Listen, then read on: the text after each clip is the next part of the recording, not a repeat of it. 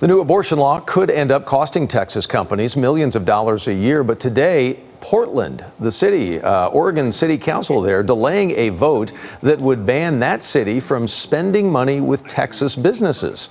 The measure would also forbid employee travel to this state. Portland city officials say that they have inked almost $35 million in contracts with Texas-based businesses over the last 5 years.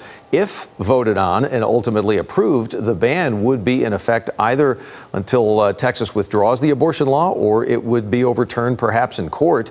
Today, Portland's mayor did tweet about the vote delay, saying in part, quote, "We decided to postpone this item so city council can work together to best understand the impact of this important decision."